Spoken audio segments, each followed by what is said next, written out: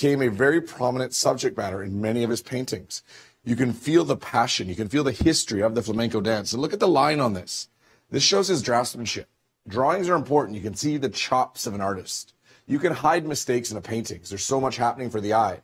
With a drawing or a watercolor, you got to be flawless. And that's what Pino is right here. And this is that magical price point as well, where you're getting an unbelievable incentive on top of collecting an unbelievable work of art by a true master. So, ladies and gentlemen, this is an original Pino drawing, again, from his private collection. Unbelievable chance to collect one of the greats of figurative. And the opening bid at $10,800. $10,800. You're getting the bonus collector's cash.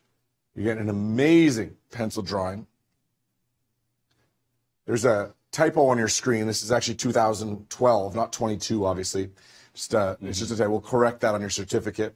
I'm sorry, no, it's 2008, actually, 2008. Just a mistake on the drawing. And the opening bid at $10,800. $10,800. What's the bonus on that, Cole? $2,000. An extra $2,000. So think about this for repeaters. I know you're out there. If you haven't bought anything yet, this is one of those things.